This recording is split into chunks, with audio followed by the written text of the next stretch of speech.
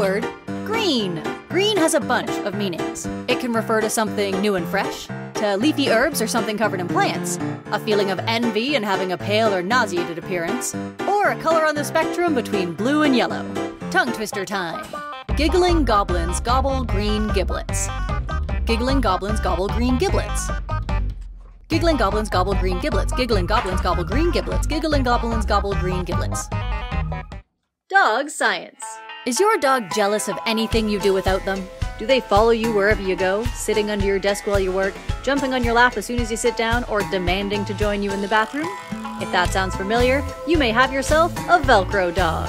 Your Velcro dog may be attached to you just because dogs are pack animals and they like you. Or, if you give your dog treats and attention whenever they follow you, they'll keep doing it to keep getting the reward. Breed can also factor in, like with working breeds who are bred to work closely with humans, or lap dogs who are designed to be on laps all the time. There could also be a fear of abandonment, especially in rescue pups, comfort-seeking in dogs who aren't feeling well, or full-blown separation anxiety. Fantasy science. Annoying Brian Murphy by applying real science to fantasy stuff. A froghemoth is not real. A froghemoth is not a frog. It's got hemoth in the name. It's not real. In Howl's Moving Castle, the Witch of the Wastes curses the quiet, dutiful Sophie after Howl, the witch's ex, gives Sophie the briefest positive attention. But what about you? Could you be cursed by a new beau's jilted ex-lover? Science says no, but that may not stop you from feeling cursed thanks to 4 main reasons. Reason 1. Confirmation bias. Confirmation bias is subconsciously seeking proof for a theory regardless of evidence. In other words, looking for stuff that confirms what you already believe. For example, let's say someone tells you they cursed you to be hungry, and you kinda believe them. When your friend then doesn't share their snack with you, you're primed to blame the curse for your friend's selfishness. Reason 2. Tradition. If your whole family believes in curses, and you grew up hearing stories about curses being real, it can be really difficult for you to shake the belief. I mean, if that many people believe in something, it's gotta be a little bit true, right? Reason 3. Affectance motivation. If you feel better blaming being cursed for not getting a new toy rather than just random bad luck, you're more likely to believe you're cursed. And reason 4. Strange probability. Life is strange. It's often unpredictable and random, and we don't like that. We always look for patterns and explanations even when there aren't any. And so if something strange happens, you might look for a deeper meaning. Like thinking that your suddenly dancing roommate has been cursed to dance, rather than just randomly being in a good mood. Science experiments for dogs. In Not Another D&D Podcast, a number of characters have had the green flame blade cantrip. They used magic to make their swords dance with green flames. But did you know you can use science to make green flames yourself? If you're gonna try this at home like I am, make sure you think about safety first. So you can see I have a lab coat and goggles on to protect me from the fire. I have gloves to protect me from the chemicals I'm using, and I even have a fire extinguisher should everything go horribly wrong.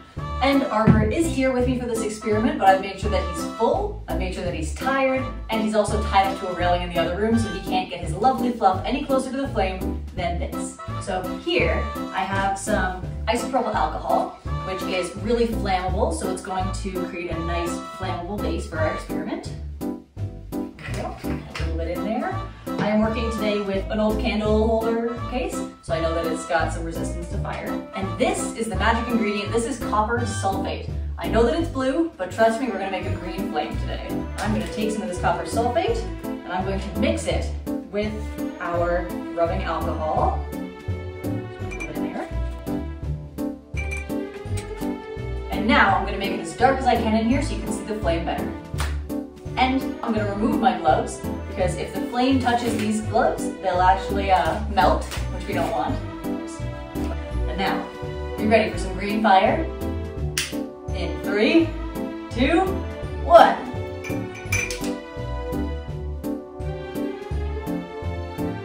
So we're getting orange fire right now, because the isopropyl alcohol is carbon-based, and carbon likes to burn orange.